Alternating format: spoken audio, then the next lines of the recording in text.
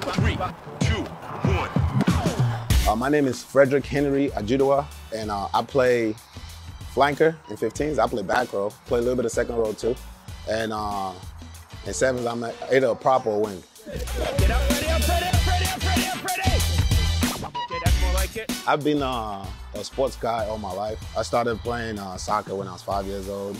I was in camp for a lot of different clubs. I was gonna play at Chelsea in England for a little bit. And all of a sudden, this coach came and approached me, the rugby coach. He was just like, yo, Fred, what you think about playing rugby? And I was like, I don't know. I don't know nothing about rugby. I mean, I've seen like some videos, but it wasn't nothing that I thought I was ever gonna get into. And then he's like, yeah, just come check out the practice and then maybe you can make a decision then, because we have the best club team in the country.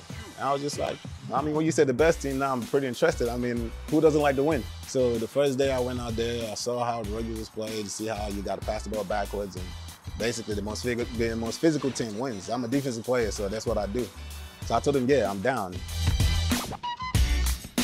So I spoke to some of my teammates, my new teammates, and I was just like, yo, so who the best guys on this team? And then they pointed them out.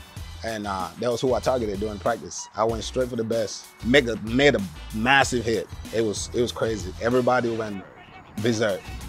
And that moment right there, the coach was just like, I think you built for this. And after the first time, I got a feel of it.